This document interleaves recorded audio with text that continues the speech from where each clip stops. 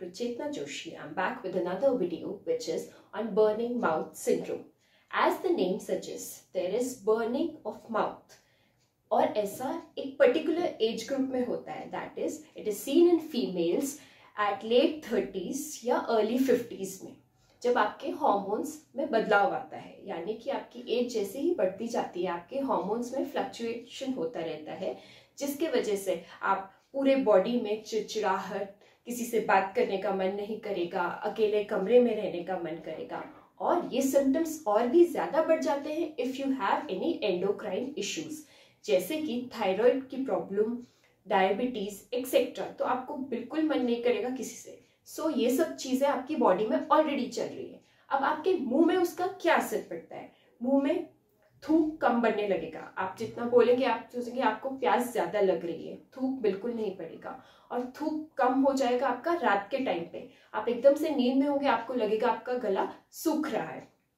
Test का बिल्कुल नहीं आता। बहुत सारी फीमेल्स हमारे पास आती हैं, वो बोलते हैं कि मुंह में कड़वापन लग रहा है, कुछ खाने का इश्यू आता रहता है। और अगर मुंह में कुछ भी आप खाने का, सॉल्ट स्वीट का कुछ लेंगे तो आपको टेस्ट समझ नहीं आता, तो बहुत प्रॉब्लम होती है। इस वजह से सिंस आपका टेस्ट नहीं है, नोज की स्मेल भी बहुत सारी फीमेल्स की चले जाती है, तो ये सब इश्यूज आते रहते हैं।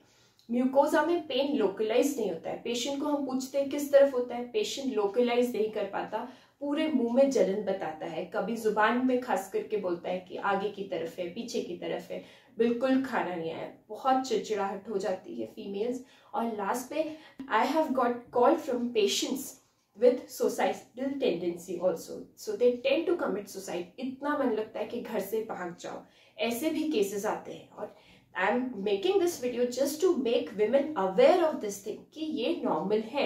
आपकी बॉडी में जब चेंजेस होते हैं या हार्मोन्स फ्लक्चुएट हो, आपको मुंह में बदलाव भी आएंगे, आपको स्ट्रेस भी होगा, बट यू शुड नो कि अब सही टाइम है डॉक्टर के पास विजिट करने का। बहुत सारी फीमेल्स मुंह में छालों के लिए कंप्लेन करती है, मुंह में अल्सर्स आते हैं, सो वन शुड नो कि हमें कैसे डॉक्टर के पास जाना है।